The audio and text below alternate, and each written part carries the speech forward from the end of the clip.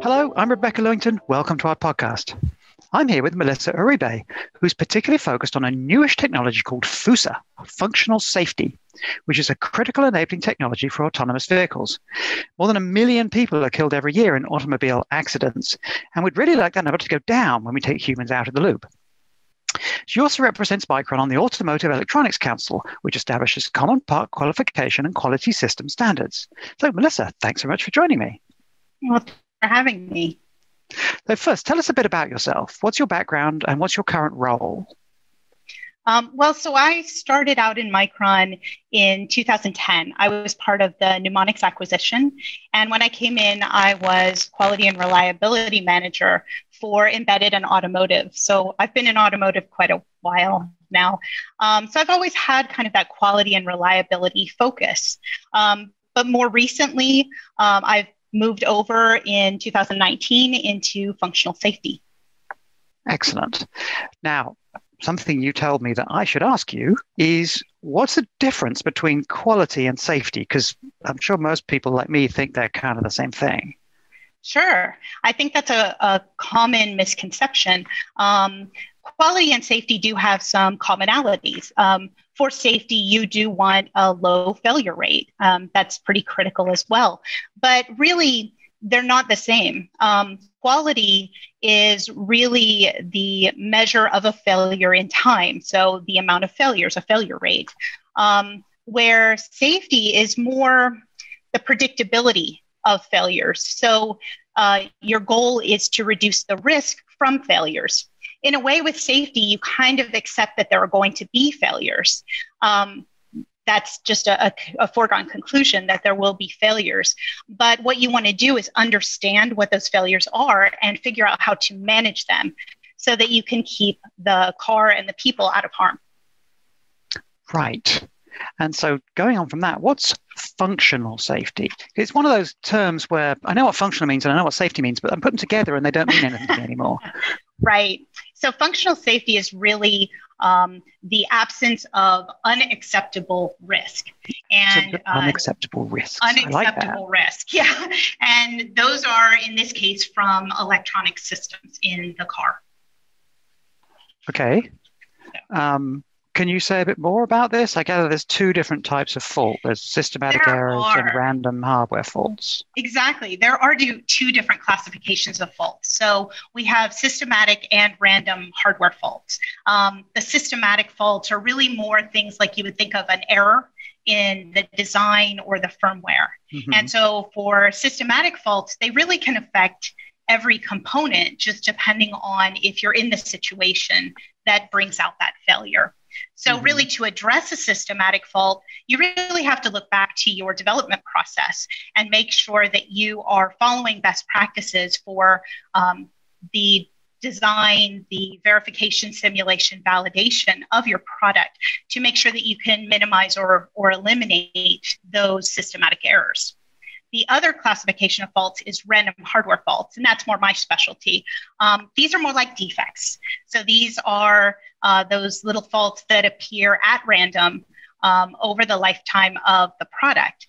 And so for random hardware faults, what you really have to do is figure out how to manage those failures. So we look to incorporate things like safety mechanisms in order to detect the failures.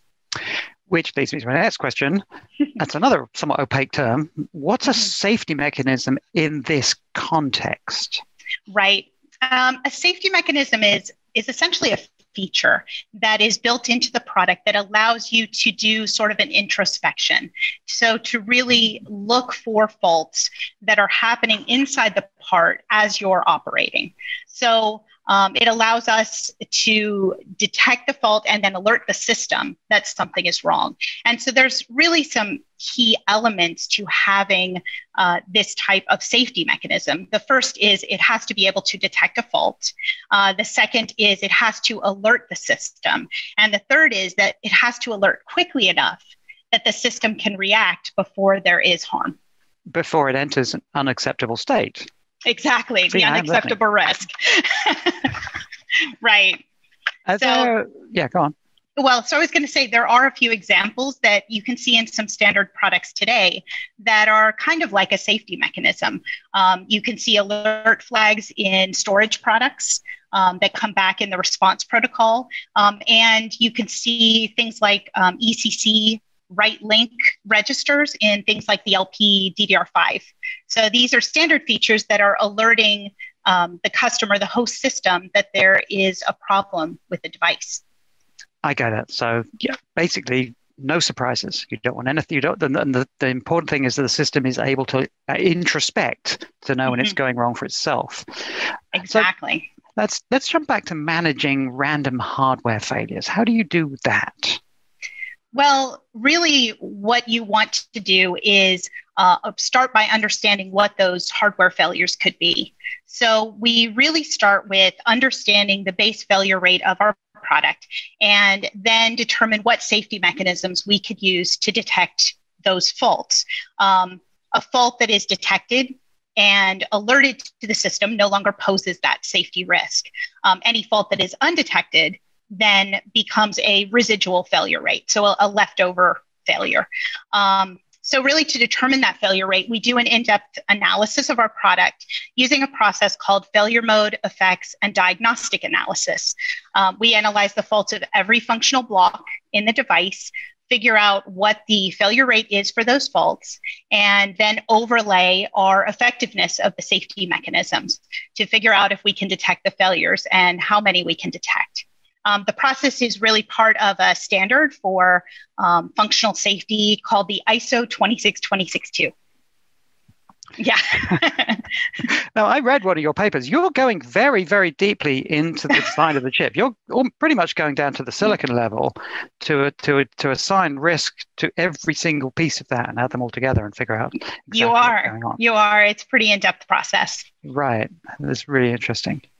Now, when you add all this together, I gather we're trying to meet another standard called ASIL D, which sounds like we something from Lord of the Rings. What is that? So we refer to ASIL. ASIL is part of the 26262 document. It's the it's an automotive safety integrity level. And ASIL really refers to the level that you're able to meet with your product. So there are a few different elements to that. There are requirements based on the systematic side. So in other words, what amount of or type of development process you're going to go through. So the specific requirements are more stringent as you get to a more challenging ASIL level. And also you have to meet certain requirements then for the random hardware side that relate to the failure rates. So for an ASIL D, which is the most stringent in the 26262, that is 10 failures in 1 billion hours. And that's for the system. We are just a memory component in the system, so we don't get that whole allocation of failures. Wow. So this translates to memory and storage things that really, to several significant figures, never fail in an unpredictable and unacceptable manner. Right, exactly. They can fail, but they never fail in a way that's undetectable. Mm-hmm. Wow. Right, that's our goal. So what products is this going to be built into, and what innovations were necessary to make it work? Right. Well, so our first product that we're building this into is an LP5. And so that LP5? product, LPDDR5, sorry. Low product DDR. Mm-hmm. Right. Exactly. That's our first product that this is being built into. But there are other products, memory products in our portfolio, including storage products that we will continue to develop as well. Right. And the LP's low power DRAM is an increasingly big player in the automotive space, I gather, going forward. It is.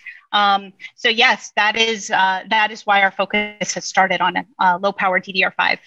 Okay, what else has to be done to make this work at a system level? Right. Well, besides working on our safety features that would allow us to work within the existing JEDEC protocol, we also have to work to enable the ecosystem. So working with our customers and chipset vendors to make sure that they enable the use of those features so that they can be used in safety systems.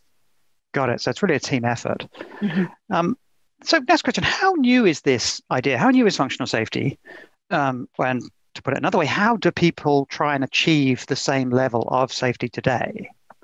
Right. So historically, in order to achieve functional safety with memory devices, I don't think the memory devices were very well understood in the automotive safety applications. So the early approach was really more of a brute force method, honestly. It was more to build in redundant memory subsystems. So by doing this, you could have two memory subsystems, one that would run the application, and the other was kind of like a double check. So in a way, like the safety mechanism for the first one. And so if the two memory subsystems provided the same response, then you could expect that those systems were running cleanly and you could trust the results. Of course, that assumed, that defects are random and wouldn't hit both at the same time in the same way. But if your memory subsystems then provided you different results, you knew that something was wrong and you could move to a safe state, which would be something like pulling the car over to the side of the road or turning off the system and allowing the driver to take over, something like that. But honestly, the tough part about the memory subsystems, about having dual memory subsystems, is that you also have to consider the systematic faults. And so if you design two memory subsystems with identical components, they can fail in the same way. And they, in theory, would be under the same circumstance at the same time. So that may not be sufficient to cover systematic faults. And in that case, you may need to build separate memory subsystems that have different designs, maybe even different suppliers. And now we're sounding like the way you build systems for space exploration, and that right. Doesn't sound like it's very well, not very economically viable, or really very functional for something you're trying to build into millions and millions of vehicles. Right. So your approach is cheaper, faster, better. It's sounding pretty good. It is. Yeah, it allows us. So we're addressing those systematic errors. We are building in alarms. And so instead of building a system with, dual memory subsystems, you can just build the one memory subsystem. And so it's definitely cheaper than having that redundancy. We also provide safety documentation that assist our customers, the integrators, with building our parts into their system. And the system bandwidth can even be improved when the errors are detected closer to the point of failure, rather than relying on waiting for them to propagate further into the system. Right.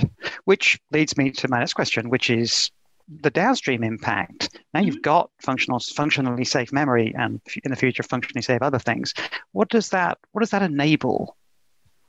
Right. Really, this enables the autonomy concept for, autonomous driving cars, maybe assisted driver assistance cars as well. So it builds in those advanced driver assistance systems. These systems, in theory, can help with congestion, maybe improved efficiency, less stress to the driver, and like you said earlier, fewer fatalities. I've even heard maybe fewer emissions from that as well. Oh. Right. Yeah. So I really think full autonomy, it can't happen without a dedicated functional safety approach. Right. So, Melissa, if you don't get this right, it's going to be your fault if we don't have self-driving cars.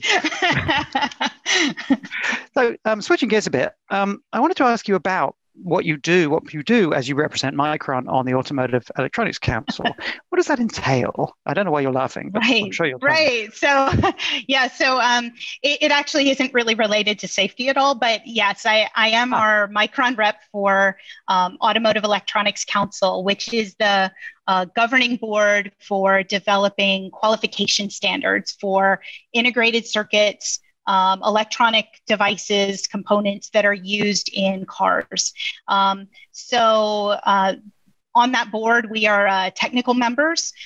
So Micron, influences what's in the standards and helps to define those standards and continue the growth of those standards as the technology changes. So I contribute directly to that. Today, we actually have 3 different standards that are active that we're involved in from Micron. The Integrated Circuit Qualification Standard, which is Q100, the multi-chip module version, which is Q104, and a new board level reliability standard that we're working on as well. I love it. You live in a world of standards and acronyms. It's amazing. So yes. Just to finish off, what's next for Micron in functional safety, and what's next for you?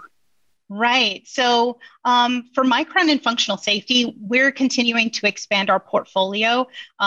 So pushing those functional safety efforts into more products and continuing to drive the systematic processes and process certification with our third-party consultant and product certifications with our third-party consultant.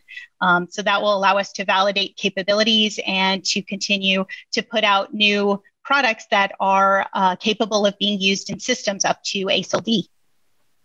Excellent. And you? Well, for me, I'm having a great time with functional safety. So I really enjoy it. And I'm hoping to continue to take the learnings from the random hardware analysis that I'm doing to improve future products and maybe help identify additional features that we can build into those products.